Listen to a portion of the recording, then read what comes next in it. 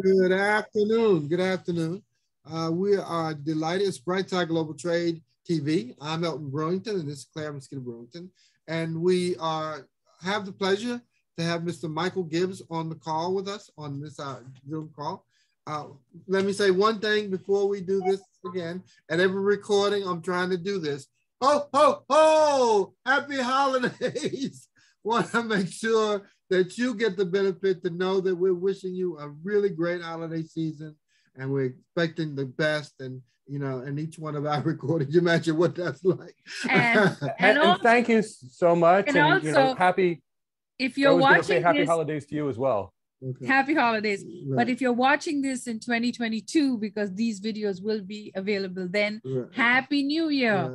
And so we hope you have a great New Year. So go ahead, Michael. We have the good pleasure of introducing Mr. Michael Gibbs, and he is the author of various books. And one of the keynotes that he's offering opportunities for free certification courses. I just heard that. I said, I blew me away. And amongst a whole host of different episodes, benefits, and support phenomenon. So we're happy to have you, Michael. Please share with us, introduce yourself. And I'm so happy to be here as well. Thank you so much. It's really nice to speak to your audience. I'll tell you a little bit about me and how we got into this. I'm not your traditional technology professional. I'm going to say that right now. I used to practice internal medicine. And around 20 some years ago, I was a nurse practitioner seeing patients in my office. And I realized how much I love tech. I mean, I really love tech. It was everything. It was my passion. It was my hobby. It was my life, even though I was practicing medicine. And then about 20 some years ago, I transitioned into tech, and it was not so easy. I did what everybody thought, just get certified, you'll get hired. There was so much more that went into it than that. And I've spent the last 20 years helping people transition careers. Either they are going from healthcare or customer service or anything to tech, or people were technology professionals. Maybe they were software developers that wanted to do something else. So I've spent my life in one of two places, either working for WorldCom, Comcast, Cisco as a lead architect and shaping an industry, or I've been teaching people and coaching others, both people at Cisco, at other organizations, but a large number of people to get their first tech jobs. And that's kind of my favorite thing in the world, is helping people get their first tech job. Wow. Oh, wow. A wide, vast, I mean, technology is changing so much. It's changing every day, our use, application, and nobody ever knew that the cell phone was going to just explode the way that it did, and how it's every software program interacts with that. And so what is your prediction of where the industry of technology and networking is going? Yeah, and it's interesting you bring that up. So every day when I look at the trends and I look at every new advancement, it's a re-engineering of the same thing. So right now, what's trendy is cloud computing. Now, in 1997, I was doing cloud computing. It was called frame relay. And then in 1999, we had another type of cloud, which was used for networking, called ATM.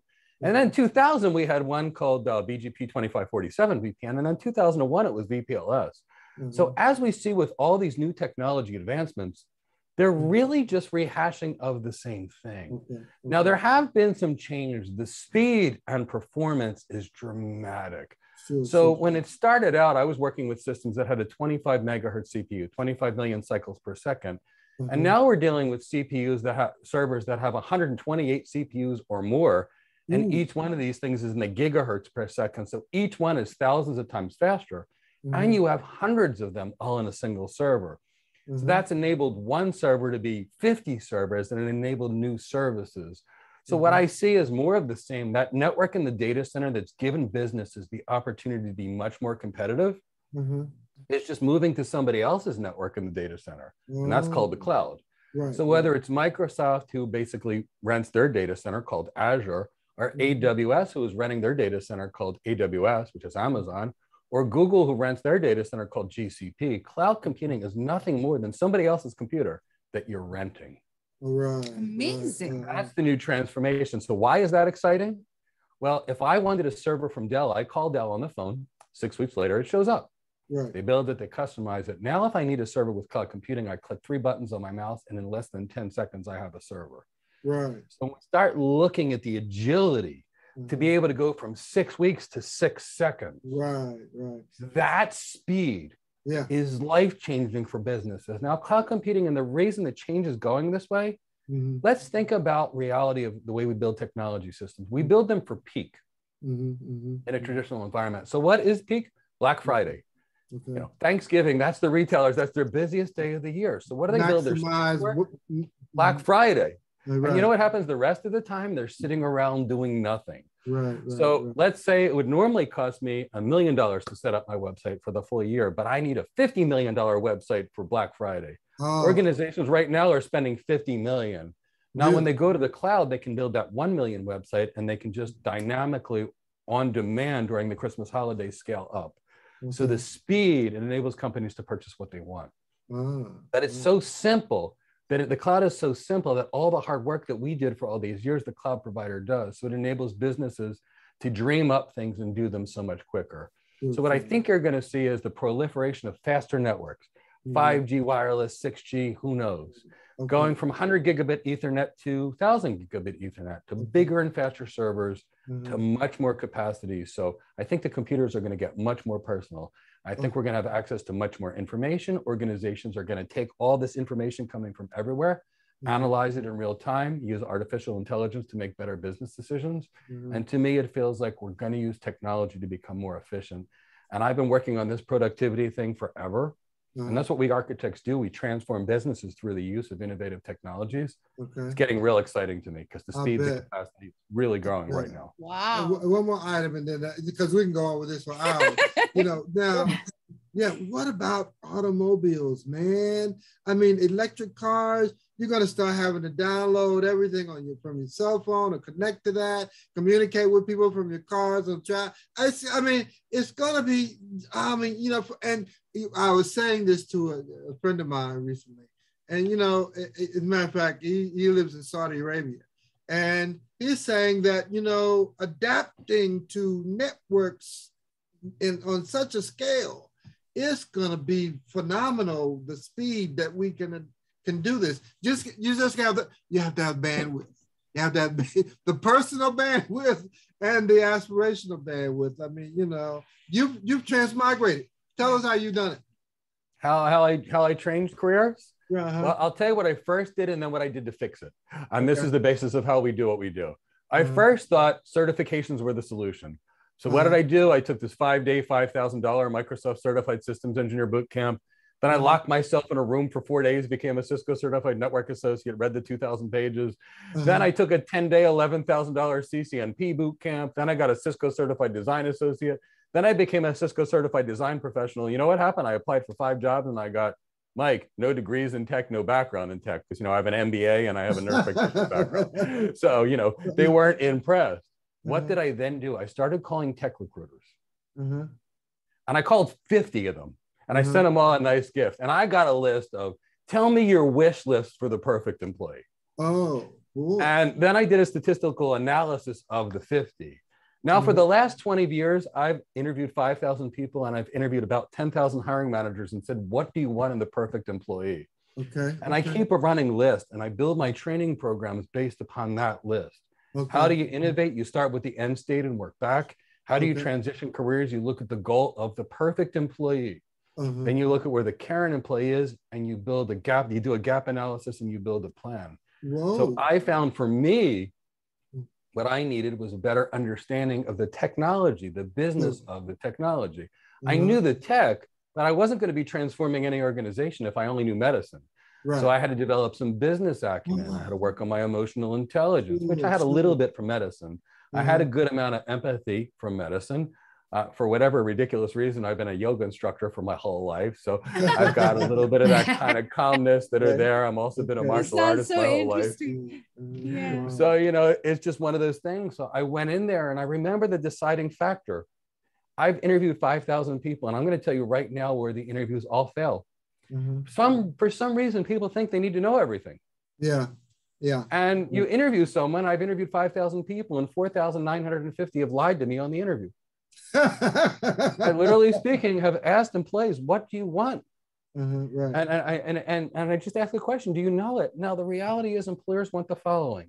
They want someone that's technically competent, someone they can trust, someone that's energetic, someone that's enthusiastic, someone that brings out the best in others, someone that's willing to go above and beyond, and someone that's a team player. So for example, I tell my students to say the following. If you're on an interview, and this is good for your audience, and you don't know, and we're talking with architects, I tell my people to say the following. I'm sorry, I've not had the opportunity to learn the technology yet, but I want to be open, honest, and straightforward with you. Right. So but I'm highly energetic, I'm highly motivated, and I absolutely love technology. Okay. And if I was part of your team, I would do everything reasonable and unreasonable to learn it. Yeah. And I'm a great team player, and I work really hard, but I need to be honest with you so you know my capabilities. By the way, I have a lot of competency in X, Y, and Z. Okay. And then redirect them to what you know. Right. And that's why I've never been on an interview where I didn't get hired.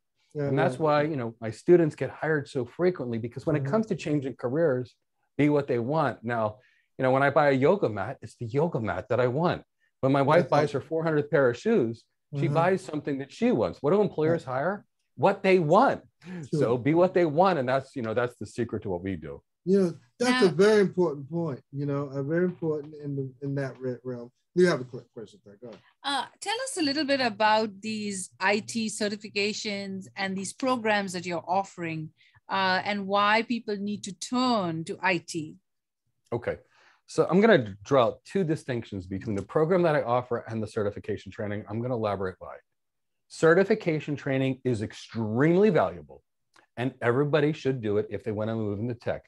Certification training shows some minimum level of competency.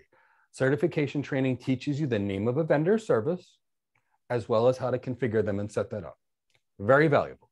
So you want to learn how to work with Cisco routers, you take a Cisco certification. It teaches you how to configure them and what they're called. Now, if you had a job that was related to building things, that would be completely appropriate. So a cloud engineer, for example, that would go to the cloud, that would take solutions on the cloud, that would build these solutions on the cloud, that is perfect training for them. Perfect. Now, why I do what I do, which is different, I train cloud architects.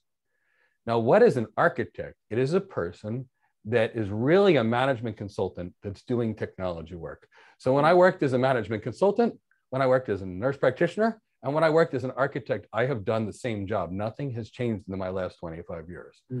I start out by asking the customer to tell me either why they're sick or tell me about their business. You know, what's going on with your business? What are your business goals?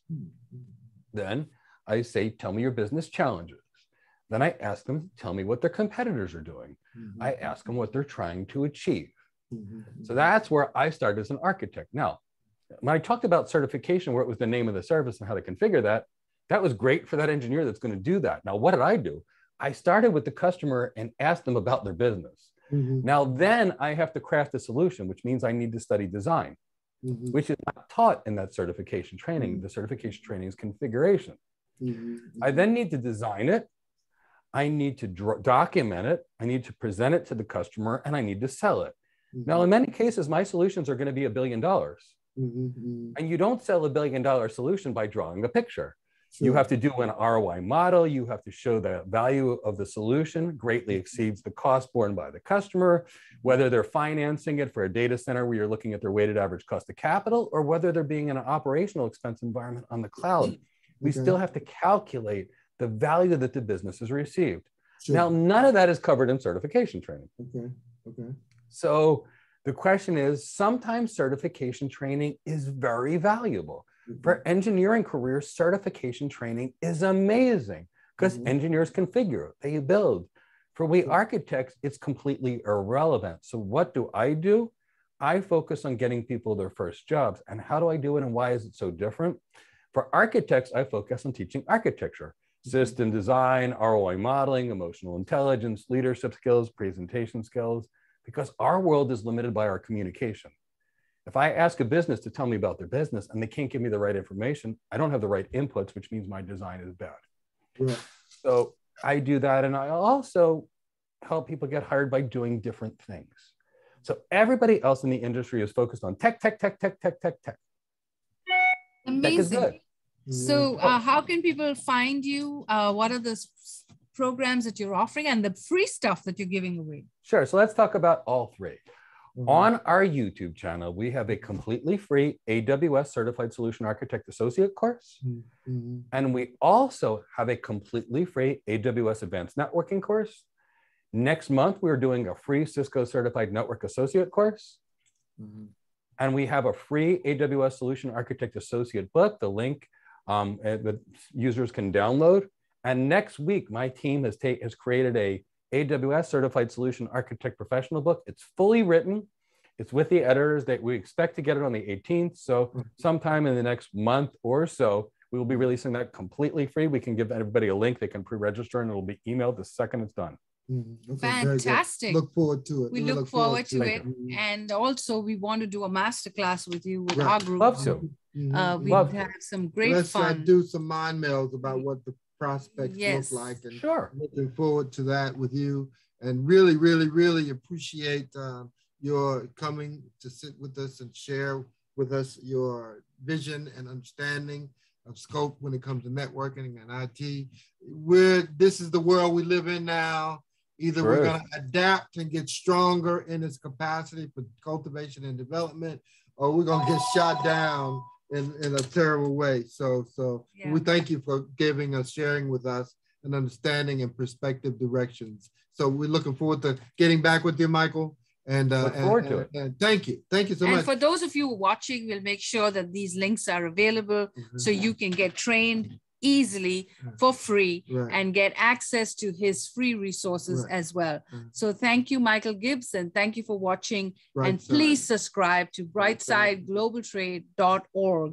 And yes, we will be doing a lot next year as well. So if you happen to watch this Happy Holiday series, we are moving into 2022. As you know, we never sleep. We work all the time. I know the feeling. Hard-working group you could ever see. So thank you for watching.